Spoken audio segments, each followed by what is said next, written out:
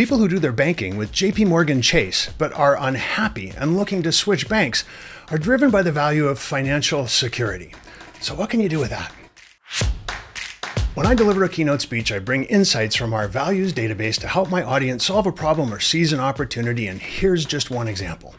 People who are ready to leave JP Chase, they share the value of financial security, which for them is really about chasing their version of a dream life.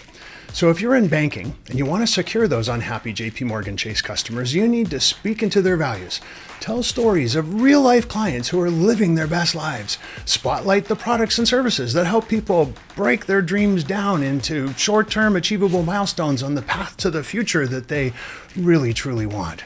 Ask yourself how all your offerings can be reframed to be about helping these folks achieve their life's ambitions. In other words, give these people more of the financial security that drives them and scoop up those JP runaways for your bank instead.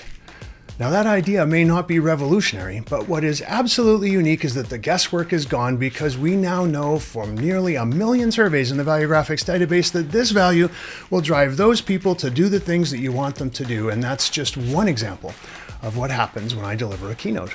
I show you how to use specific shared values to solve problems and seize opportunities, because values are the answer. So let's put them to work.